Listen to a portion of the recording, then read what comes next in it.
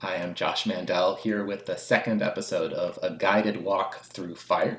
And I should say we're doing a little bit of a random walk at this point, really touching on topic areas that have represented areas of questions or confusion in the last week. And we'll try to do an effort to tie these videos back to some discussions on the chat.phir.org platform where some of these topics have come up. And what I want to talk with you about today is a subject that comes up in the Smart Application Launch Implementation Guide. So that lives at hl7.org/FHIR/smart-app-launch. And what I wanted to dig into was access tokens. So I won't go over the basics of the Smart App Launch framework. Hopefully we'll be able to do other videos that provide more of an overview on that front. But I want to narrow in on one particular detail of the App Launch framework, which is a really important detail. And it's what's called the access token response, and in particular the access token format. So overall, the Smart App Launch framework gives client applications a way to connect to the data stored in some kind of electronic health record system or some kind of FHIR-enabled data access system. And so if you're an application developer, you build your app, it gets registered with the host data system, and then the user, or the user and an organization where that user works, together can provide access, can approve a request for your app to access data in a system. And so that process culminates in a step of this workflow, a step of this launch sequence, where the app asks the EHR, or asks the FHIR server for access to certain data. The user can approve or deny, and then if the app is approved, it gets what's called an access token. So we're going to focus on this step here, really, which is the step that happens just at the end of the launch sequence after the app requests access. And once access is granted, we have what's called this authorization sequence. And the idea here is there's an authorization request. The app gets back this value called an authorization code, which is not quite an access token yet, but it's the final thing the app needs before it can get an access token. So this code represents a value that the app can use to prove that it has been authorized. And then the app sends that code over to what's called the token endpoint of the authorization server, and the app gets back this access token. And finally, the access token is the piece that the app can use to fetch data or to interact with the FHIR API. So what does that access token look like, and how can an app use it? And the important piece that I want to emphasize here is something that we can see even pretty clearly through the example that comes in the Smart App Launch spec. So when we get to the stage of the spec that documents what's happening when the app gets that access token, well, it's passing along, it's issuing a request to the authorization server, passing along that authorization code, as well as some other details indicating which app is requesting access and making sure that this is bound to an existing session. And it gets back, assuming everything's been successful, it gets back a set of parameters that will include an access token, a token type, and some scopes. So what are these all about? So really critically, the access token is the thing that the app is now going to use to make authorized requests to the endpoint. The token type in this application launch implementation guide is a fixed value. It's always going to be what's called a bearer token. And these are by far the most common kinds of tokens used in OAuth 2. A bearer token means anyone who holds the token can do or has authorization to do whatever the token says. You don't need to prove anything other than the fact that you know the access token. And that means that access tokens themselves are quite powerful and that you need to guard them safely. Because if your access token leaks while it's still active, someone else could use that access token to masquerade as you or to perform any of the operations that you have authorized with respect to that token. So it's very powerful. But what does it look like? And this is a question that comes up a lot from app developers who want to understand more about what that access token looks like and what it means.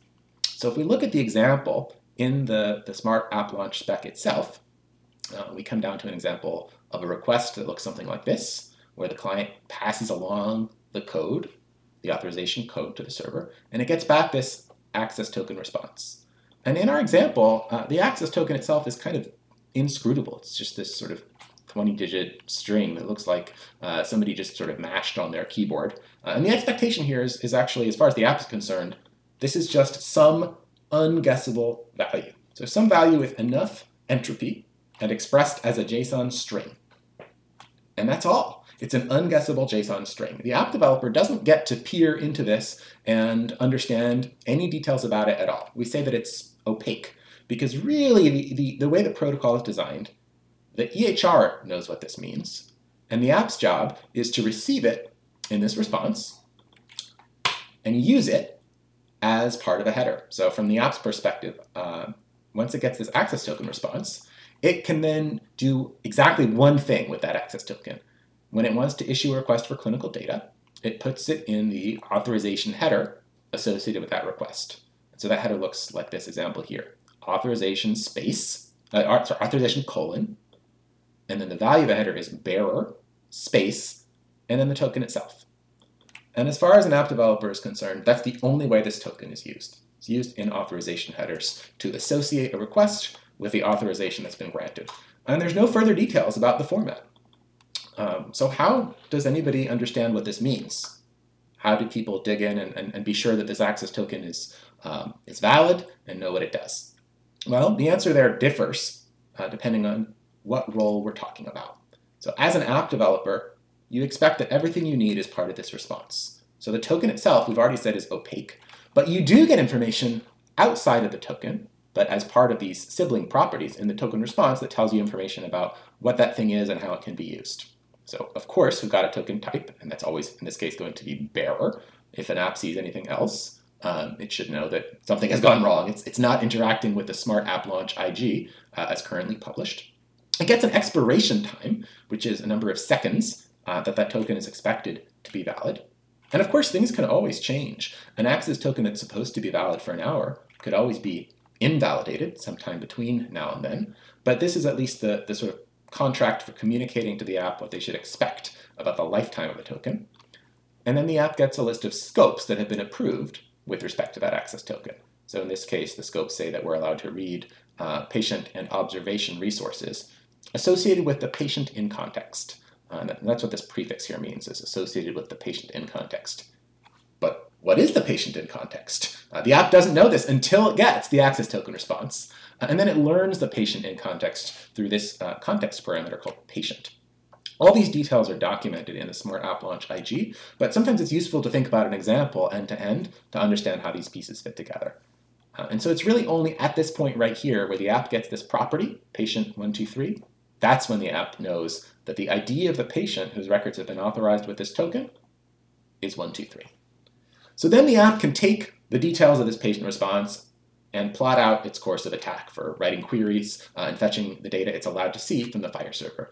It knows that it had better write these queries within the next hour if it's going to be allowed to complete them. And it knows that it should keep those queries focused to observation resources and patient resources. And it knows that we should be focused on patient 123, so reading data about the clinical record of patient 123. Those are the kinds of constraints that the app developer learns about. And you don't learn about the constraints by inspecting this value.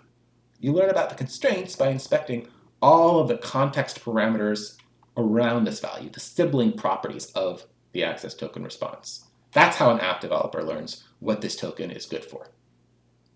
Now, we should say that in different servers, very different decisions can be made about how to populate this value itself. There's a lot of ways to create an unguessable random string. So one approach, perfectly valid, is to have a server literally just create a random number with a certain amount of entropy, or a random string with a certain amount of entropy, and then take that number and store it off in a database somewhere in the server. So the server creates one of these things randomly, and the server keeps track of all the details about what it's allowed to do and stores those in the fields of its database. And that way, that database is the property of the server, but it's often a shared database between the authorization server and the FHIR resource server. So those two servers together know how to interpret these long random values. They just look them up in the shared database. That's one example of an approach that allows the two components of an EHR, so the FHIR server and the authorization server, those two components could interact that way based on a shared database.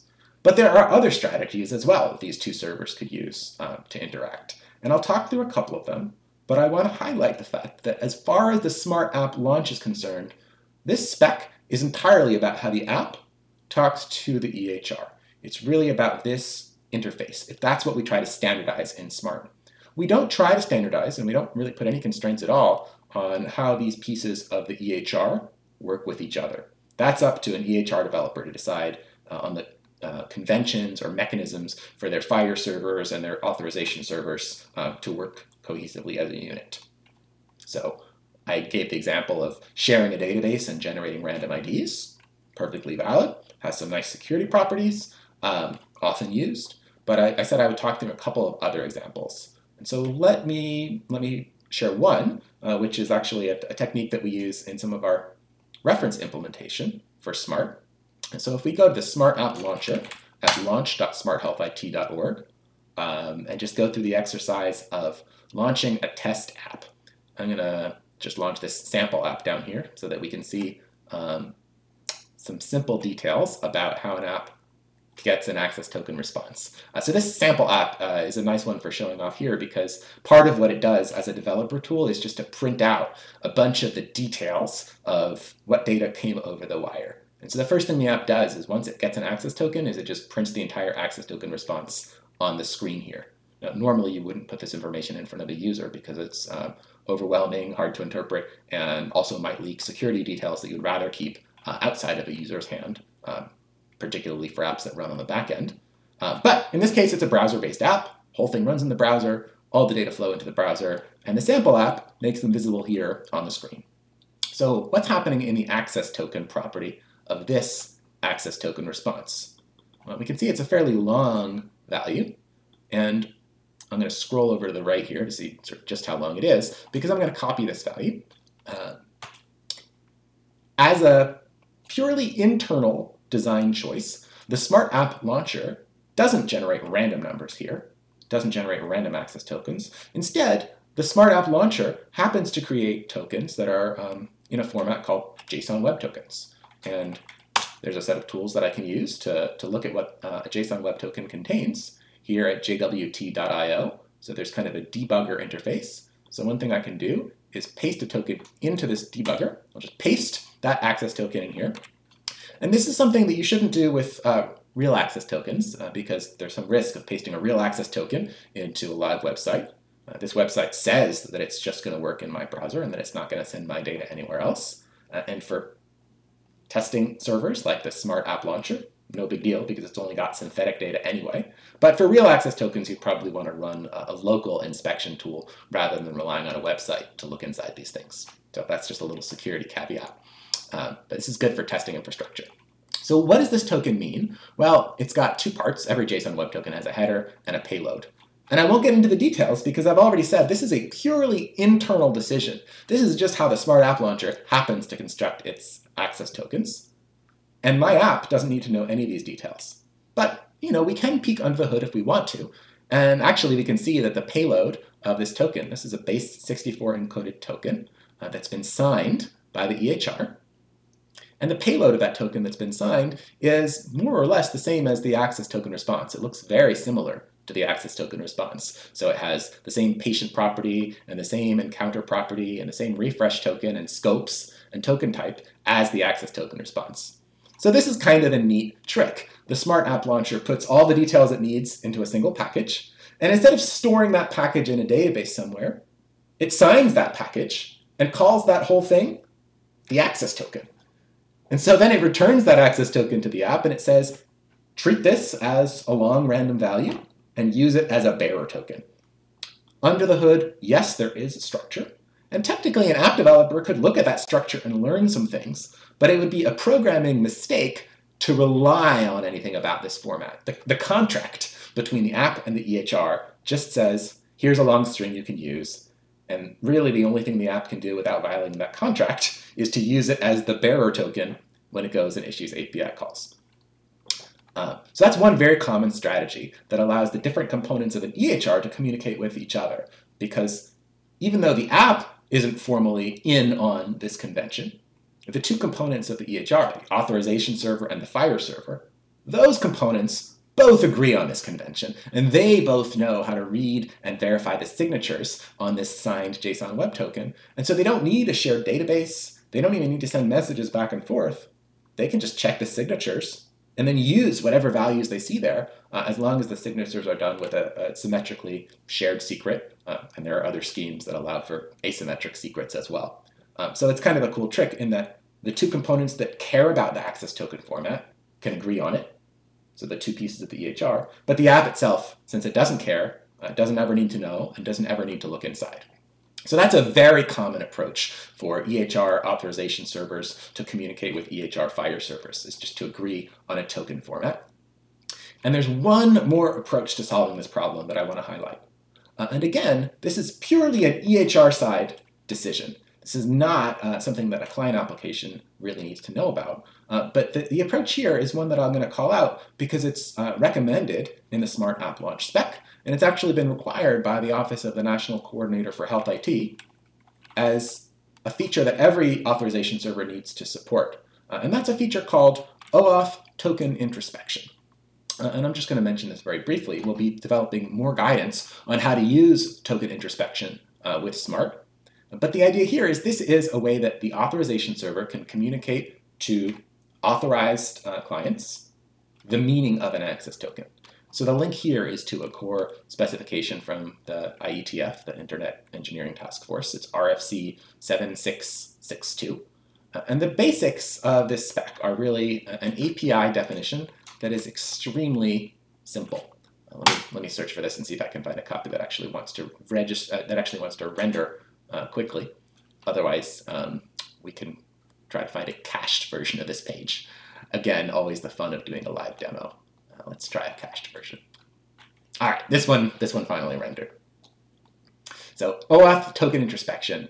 The really quick insight here is token introspection defines one API with one required input parameter, which is an access token. So a client can say, hey, here's this token. What does it mean? And the server responds back with some details. So this is an example where a client posts an access token to the server. It says, here's a token. What does it mean? And there's even a token type hint here, which is, hey, I think it's an access token if that helps you. And the server responds with some metadata about the token, very similar to what you might see in an access token response. So things like, is the token currently active? What client ID was the token issued for? What scopes are associated with this token? When is it set to expire? And so forth. And so this is a standard API that servers can support so that somebody can look up information about what a token currently means. So why is this useful? Well, the first thing to say is, as far as the Smart protocol is concerned, most Smart apps don't actually need this, because at the time when the access token is issued, the Smart app learns everything it needs to know, and it can treat those things as true until the access token stops working. So this isn't so much for Smart apps, but it's the real value of this token introspection approach is that it allows different kinds of servers on the EHR side to interact and form a network. So of course, if you have an API-like token introspection, this could provide a way for a resource server to learn from an authorization server what a token is good for. This is a third way. We talked about random numbers and a shared database. We talked about signed JSON web tokens that are totally self-contained. And this is a third way, a live API that the resource server can call anytime it sees a token, and it can learn what that token is currently good for. And the cool thing about that is it allows new resource servers to be introduced into the ecosystem much more easily because there's this loose coupling. Any resource server can go back to the authorization server, even if they haven't been built by the same team, even if they don't agree on a lot of the technical details about token formats. The resource server can say, hey, somebody just tried to get some resources and they gave me this access token. What's the token good for? And then depending on what scopes and depending on the active status of the token, the resource server can either return data or return an authorization error. So that's a quick view into the access token formats used in Smart on FHIR. As a review, the access token format itself is opaque to the app, but servers have a few different techniques that they can use in order to communicate between resource servers and authorization servers what the meaning of any particular token is at any point in time. So hope that's been a useful way to disambiguate one of these frequently asked questions. and we'll check in again soon for the next installment of a guided tour through FHIR.